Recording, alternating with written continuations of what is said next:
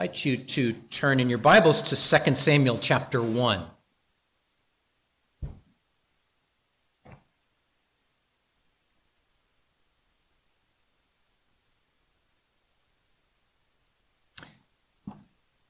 Find this on page 350 in the Bibles in your seats. 2 Samuel chapter 1. I'll begin with verse 17. Listen as I read God's word. Then David lamented with this lamentation over Saul and over Jonathan his son. And he told them to teach the children of Judah the song of the bow. Indeed, it is written in the book of Jasher. The beauty of Israel is slain on your high places. How the mighty have fallen. Tell it not in Gath. Proclaim it not in the streets of Ashkelon, lest the daughters of the Philistines rejoice, lest the daughters of the uncircumcised triumph. O mountains of Gilboa, let there be no dew, nor rain upon you, nor fields of offerings, for the shield of the mighty is cast away there. The shield of Saul, not anointed with oil. From the blood of the slain, from the fat of the mighty, the bow of Jonathan did not turn back, and the sword of Saul not return empty. Saul and Jonathan were beloved and pleasant in their lives, and in their death they were not divided. They were swifter than eagles. They were stronger than lions. O daughters of Israel, weep over Saul, who clothed you in scarlet with luxury, who put ornaments of gold on your apparel. How the mighty have fallen in the midst of the battle. Jonathan was slain in your high places. I am distressed for you, my brother Jonathan. You have been very pleasant to me. Your love to me was wonderful, surpassing the love of women. How the mighty have fallen. The weapons of war perished.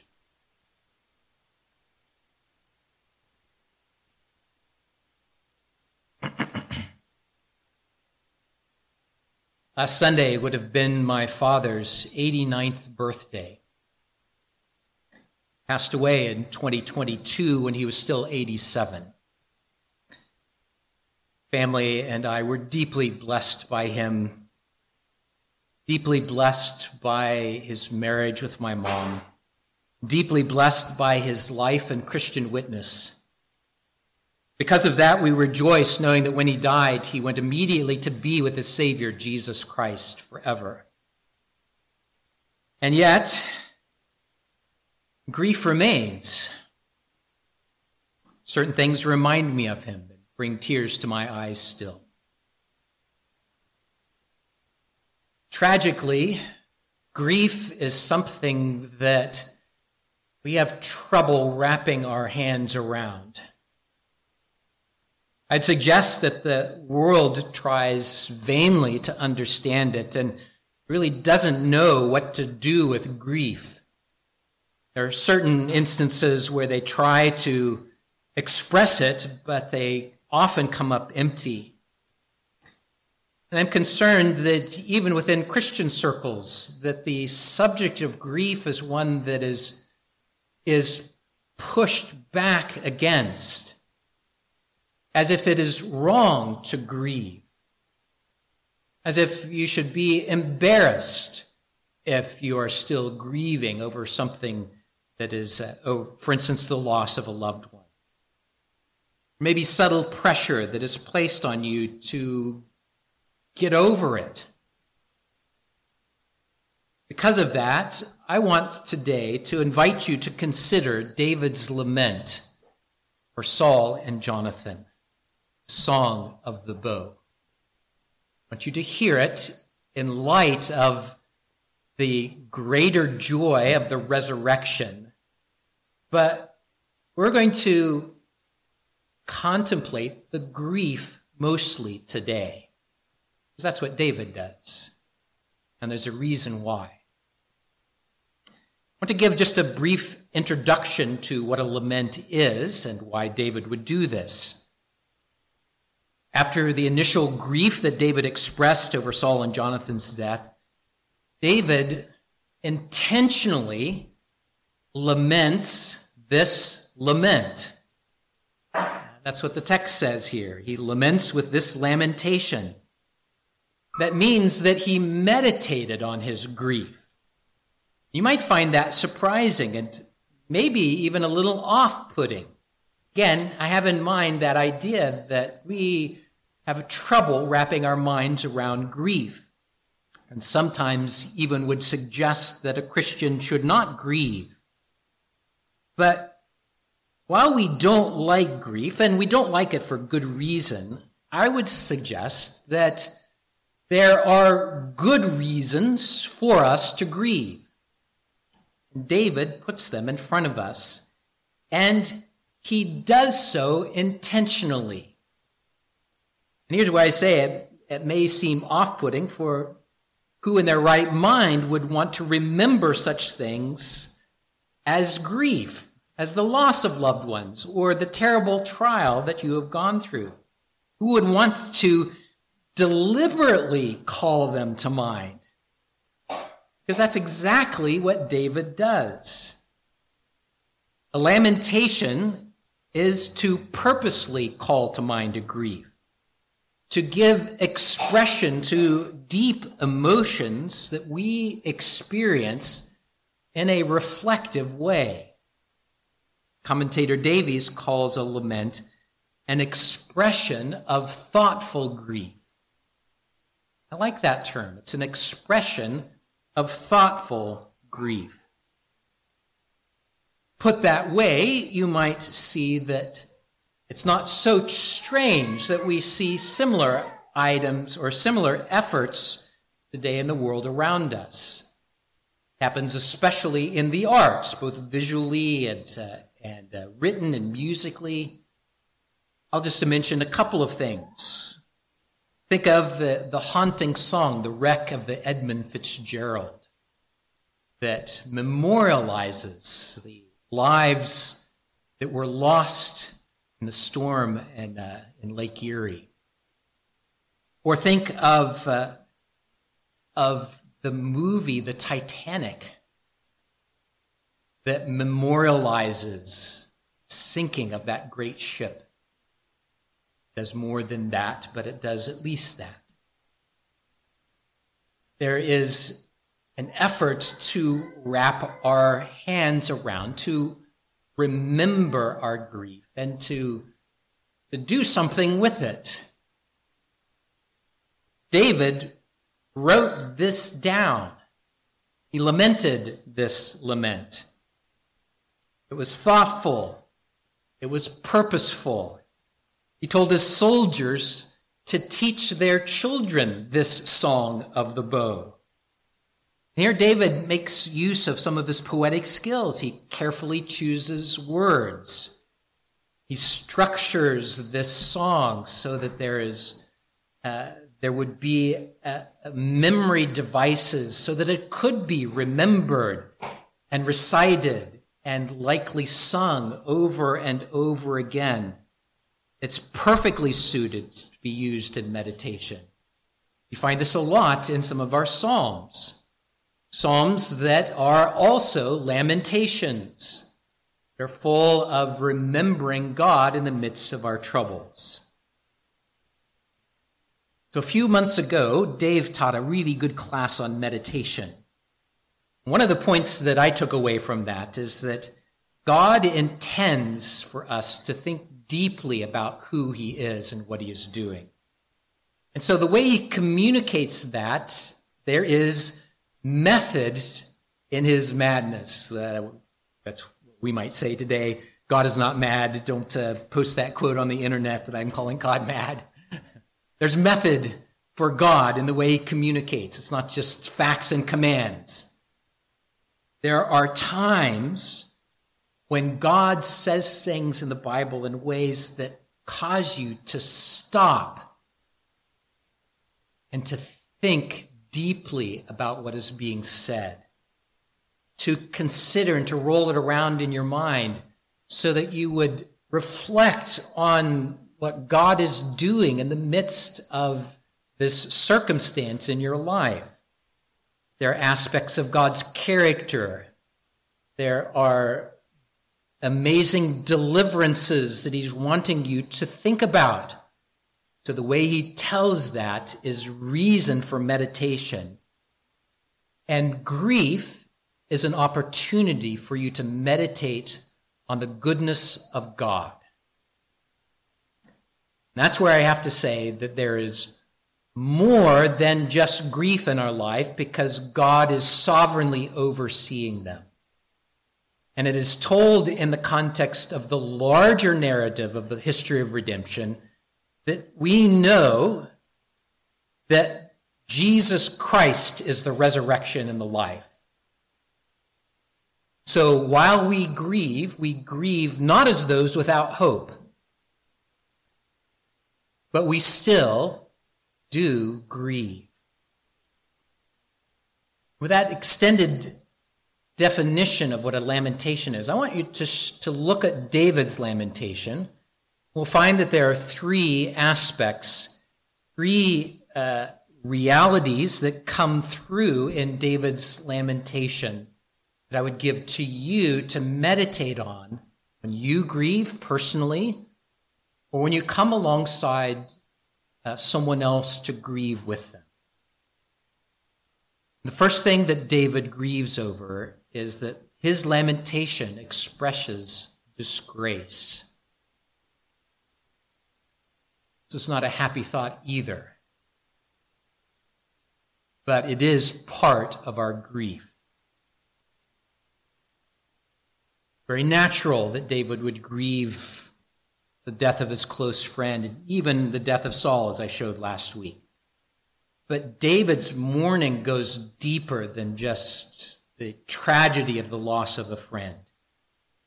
He grieves the greater implications that their death and their defeat represents. And he does so by mentioning two different places, Gath and Ashkelon, and then Mount Gilboa. Tell it not in Gath, proclaim it not in the streets of Ashkelon. Let not the daughters of the Philistines rejoice, let's say, the uncircumcised triumph. O mountains of Gilboa, he pronounces in a sense a curse on the place of the death of Saul and Jonathan. What David is doing here is he's envisioning the victory celebrations that would be going on in the cities of the Philistines. He would know this very well because the children of Israel had done the same thing when they had had victories over the Philistines. In fact, David had been the subject of some of those celebrations. Remember what the daughters of Israel would celebrate by saying, Saul has killed his thousands and David his 10,000s, and the victory celebrations that would happen. David knew that that was happening in Philistia even then. But it was even more than that, because the children of Israel and the Philistines both looked on this contest not just as a battle of two armies, but a battle between the God of Israel, false god of the Philistines. They understood this in spiritual terms. I'll just mention two places to help you understand this. Remember when the Philistines, back early in 1 Samuel, captured the Ark of the Covenant? They thought they had captured Israel's God. And they took it and they put it in the temple of their god, Dagon, to celebrate their victory over the God of Israel. Remember what happened to that statue? It fell down in front of the Ark of the Covenant. Not just once, but it fell down again, and its head and its hands broke off, and a plague broke out all over Philistia. God was demonstrating who the victor was, even though there was in a sense, a earthly victory for the Philistines. Or think of David, who went to fight against the giant, Goliath of Gath. You come at me with sword and spear, but I come at you in the name of the Lord of hosts, the God of the armies of Israel, whom you have defied. This day the Lord will deliver you into my hand. Here, David doesn't state it directly, but he doesn't need to. That was the context of the children of Israel. And so you should understand that he expresses the shame, the disgrace of Israel's defeat when he mourns Saul and Jonathan's death. And he teaches it to his followers so that they would remember it and teach it to their children. This was not just a battle cry like some remember the Alamo. This was a memory of the crushing humiliation of what happens when the people of God forsake following their one true God. I would have you hear the very same thing in the tears of Jesus Christ. Of all people, Jesus knew that Lazarus would live again. Not just in the resurrection, as Martha so sweetly and full of faith and grief expresses. He was going to live again in just a matter of minutes. Jesus knew this and even delayed his going to visit his sick friend, the one whom he loved, so that his glory would be demonstrated in his resurrection. And yet, he still wept. And that shortest verse of the Bible is worthy of deep meditation, isn't it? Something to take today and to think about. Why is it that Jesus wept? Well, surely one reason was that he saw the effects of sin. He saw that death still reigned over the creation he had called into existence by the word of his power. And that corruption and death was the fruit of the fall. And out of grief for that, he wept at Lazarus' tomb. You may do the same when you lament. The griefs that you suffer and the griefs that others go through will often have an element of that stain of sin and the corruption that it has brought into the world.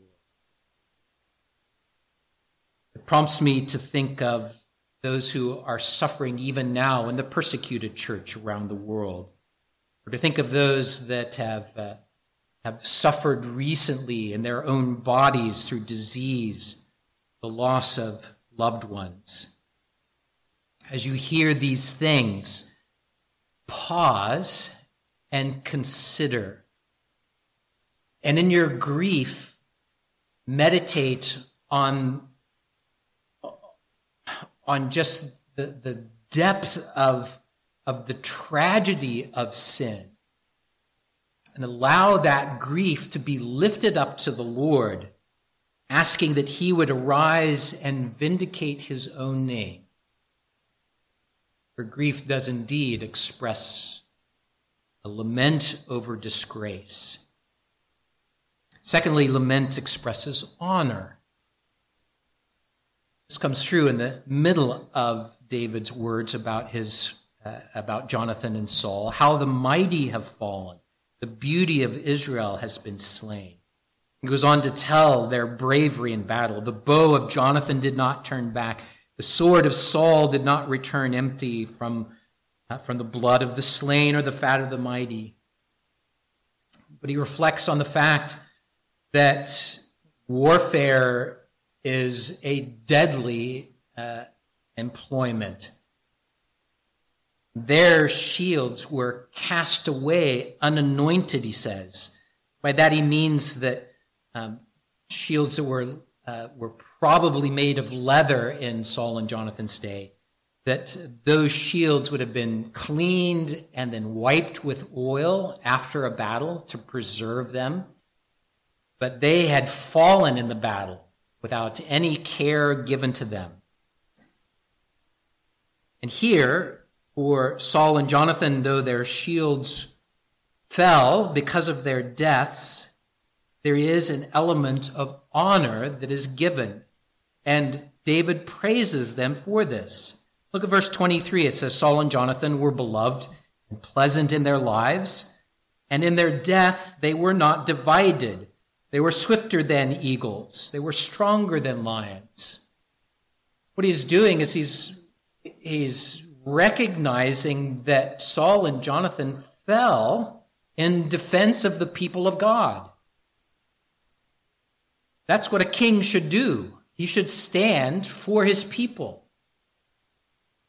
And though there are reasons to criticize and critique and to bemoan Saul's lack of faith, here at the last he did go to war knowing the price that might be paid, as did Jonathan.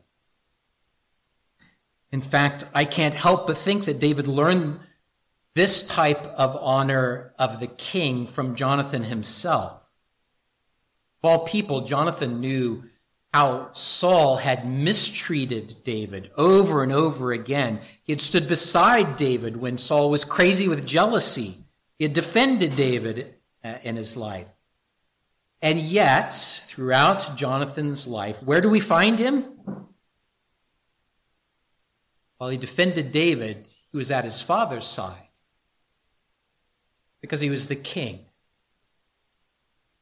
And though he was standing for righteousness, he was doing so in a way that honored the one who was anointed to be king. Where was Jonathan in his death? Beside his father. Defending people of God and the anointed king. There's honor in that. David honors him for that. He honors Jonathan, honors the king. And he's given something of a memorial for them. He remembers, and he calls others to remember. In fact, he instructs the daughters of Israel to weep over Saul. Once more, I can't help but see Jesus' tears also falling here as a way of honoring, this case, honoring Lazarus and Martha and Mary. In doing so, he draws them deeper into God's grace. Remember that he had opportunity when he heard while Lazarus was sick, he had opportunity to go. And as the people wondered, and Mary and Martha cried out, "What if you had been here? He would not have died." And that's true. He could have come. He could have healed Lazarus, but he delayed so that the glory of God would be shown.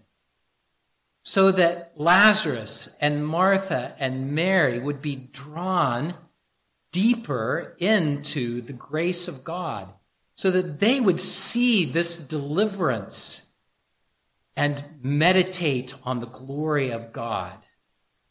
It's a certain honor that the Lord gives to Lazarus, Mary, and Martha by this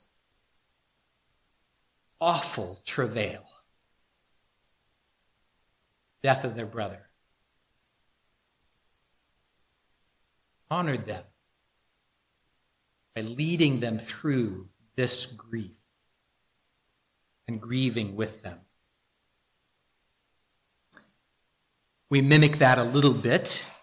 Our funeral services, there is often a memorial that is read.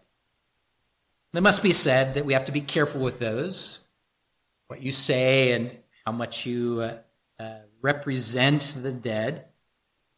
Let me say that it is okay to grieve. And it's okay to give honor to a faithful servant of the Lord. Remember that their light in your life is no longer there. To honor that light, to honor the Lord by grieving. Thirdly and finally, lament expresses love. This is perhaps the best known portion of David's lament, and perhaps the portion that is most mangled.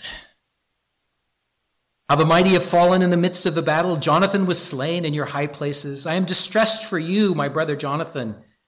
You have been very pleasant to me. Your love to me was wonderful, surpassing the love of women. So this is a passage that has been mangled because some have read this to say that David and Jonathan shared a homosexual relationship. More could be said here, but I'll be brief. Just say it as Davies says it. It is utterly wrong-headed to read the idea of homosexuality into this text. The comparison between Jonathan's love and a wife's love is not at the point of sexuality, but at the point of fidelity. Our world makes love only sexual. This deep love that has fidelity is one that David reflects on. I already drew your attention to this when David praised Jonathan's character. Jonathan had stood beside his father while he was king, and Jonathan also honored the future king, David, one anointed by God. And even though Jonathan was naturally next in line to rise to be king, he intentionally aligned himself with the covenant anointed king, David. He aligned himself with that. He even told David this, you will be king over Israel, and I will be second to you. 1 Samuel 23:17. No wonder David loved Jonathan. No wonder he could say, your love has this fidelity to it. It makes sense then that where love runs deep, that grief would also run deep. Jesus himself showed these same deep emotions at the tomb of Lazarus. As he was there, that shortest verse comes out again. Jesus wept. Why did he weep? Well, the mourners identify it so well, don't they? Mourners at Lazarus' tomb understood. See how they loved him, how he loved him. See how he loved him. This is surely as well an indication of the grief that Jesus has and an expression of his, an expression of love. It makes sense then that in our times of loss that we would grieve too. We can grieve and lament a number of things. There are a variety of losses, a variety of tragedies that we go through. But because it is over the death of a friend, the death of Jonathan, let me just, in closing, zero in on that, the grief of the death of a friend. We do lament the death of a loved one because of love. And our grief expresses that. We are parted for a time. Out of love, we grieve because of that parting. We will not know the touch of their hand, the look of their eyes, the sound of their voice. We grieve over that because we are parted. But not forever. Right? Not forever.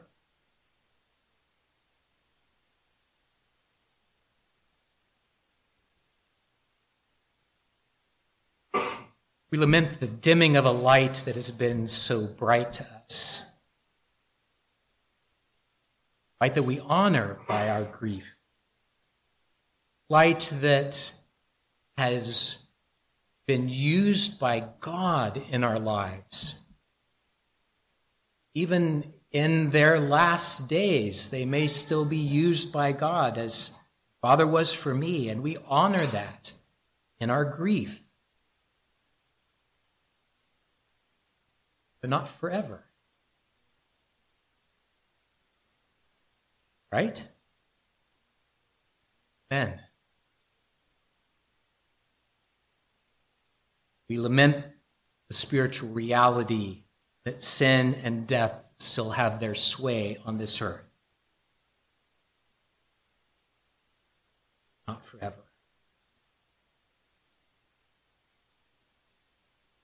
In your grief, pray that you would meditate. You would meditate, just as David did. He was intentionally thoughtful about these things that are indeed grievous. Tears are genuine, and your grief is genuine.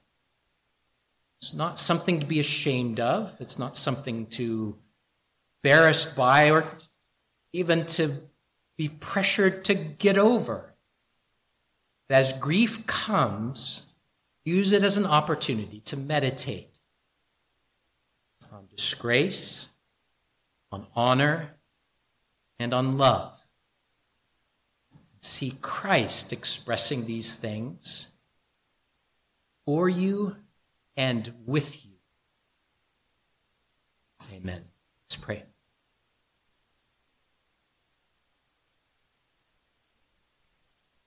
Lord, I have to admit that it's hard to be thoughtful about these grievous things. Even try to push them away from ourselves because they do seem to be mindless and overpowering to us. And yet, Lord, I pray that even in the midst of our grief, that you would cause us to pause and to consider. Lord, it's hard for us to see that trouble is ordained by you for our good. But instead, O Lord, as we grieve, may we understand that your deliverance goes beyond the grief of today. You are indeed reigning over all things. You have even now defeated death. Even now are reigning and will come again to set all things right, far as the curse is found. Until then, O Lord, in our grief, I pray that we would see Christ, who is mediating for us, who is grieving with us. O Lord, I pray that as we come alongside brothers and sisters, may we enter into that grief with them. Honor and love, expressing our eternal hope. In Jesus' name we pray. Amen. Psalm 116 has an element of lament in it. It speaks about being bound up with the cords of death. There's more than that, but we grieve over these hardships. We grieve in the presence of the Lord, knowing his victory in the end. Let's stand and sing Psalm 116a.